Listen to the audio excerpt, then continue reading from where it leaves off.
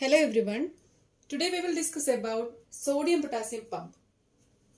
Transport of substances across the cell membrane is necessary to maintain all normal functioning of the cells. Transport across the cell membrane is divided into three main types: active transport, passive transport, and vesicular transport. Here, active transport, it is a type of cell transport that requires input of energy in the form of ATP. And according to the source of energy, this active transport is divided into two types: primary active transport and secondary active transport. Primary active transport means they use the energy directly from the hydrolysis of ATP. Energy directly from the hydrolysis of ATP. Secondary active transport means energy utilized in the transport of one substance helps in the movement of other substance. In the secondary active transport, energy utilized in the transport of one substance, it helps in the movement of other substance. One of the common examples of active transport is sodium potassium pump. It is also known as sodium potassium ATPase. Sodium potassium ATPase. Its main function is to pump sodium out of the cell. Its main function is to pump sodium out of the cell in exchange of potassium into the cell against the concentration gradient. Against the concentration gradient. That is the main function of this sodium potassium pump. So let's see the mechanism. The sodium potassium pump maintains the sodium potassium concentration difference across the cell membrane.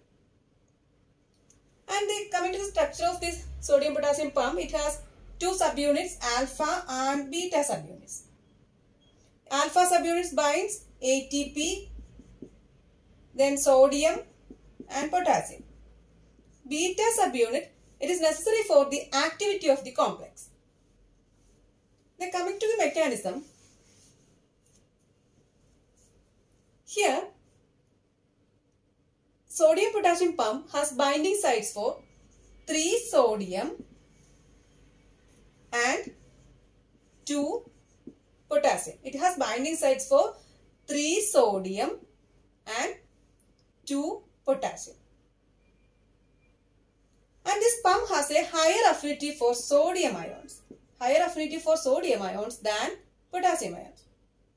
The 3 sodium ions bind to the cytoplasmic at first 3 sodium ions bind to the cytoplasmic side of the protein. 3 sodium ions, it bind to the cytoplasmic side of the protein. Here, one phosphate is transferred from the hydrolysis of ATP to the protein. And here, ADP is released. Phosphate is bound to the protein, so ADP is released from this ATP. And this causes phosphorylation.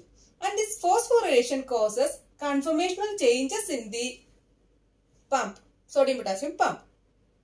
And these 3 sodium ions, these are released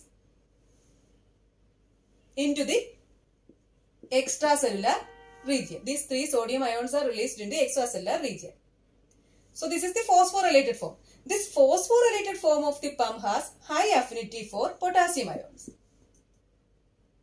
So 2 potassium ions bind to the pump. This binding of the 2 potassium ions to the pump, it induces dephosphorylation of the pump. That means phosphate is released. And it causes again conformational change.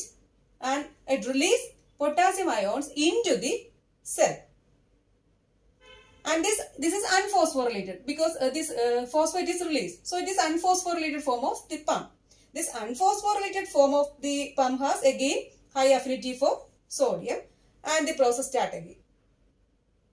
So the sodium potassium pump moves 3 sodium outside the cell in exchange of 2 potassium inside the cell.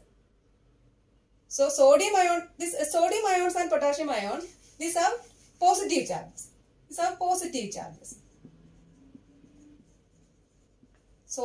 This sodium potassium pump, it pumps 3 sodium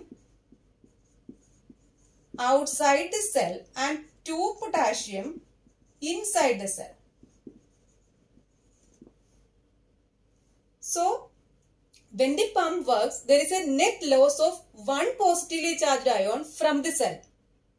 So it causes reduction of number of positively charged ions inside the cell. Because inside only 2 potassium ions, outside it is 3 potassium ions.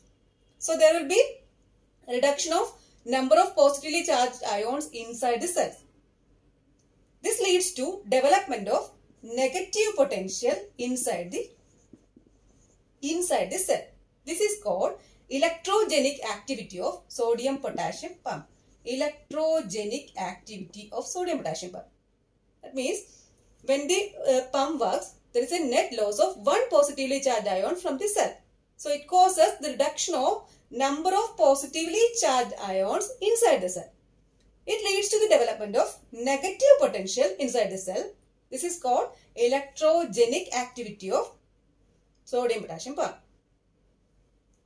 Coming to the importance of sodium potassium pump. The sodium potassium pump, it keeps the intracellular concentration of sodium low.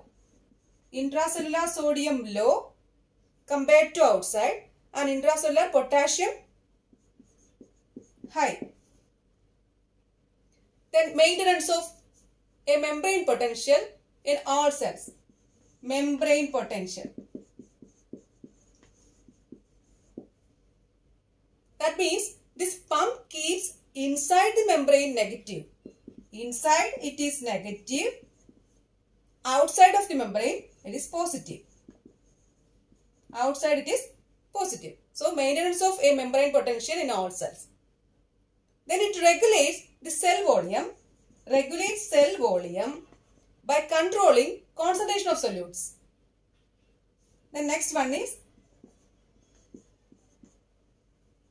the steep sodium gradient is used to provide energy for secondary active transport. Secondary active transport means energy utilized in the transport of one substance. It helps in the movement of other substance. So here the sodium potassium pump, in the sodium potassium pump there is steep sodium gradient. So this steep sodium gradient, it is used to provide energy for this secondary active transport. It is the importance or functions of sodium potassium pump. So this is today's topic. Thank you for watching.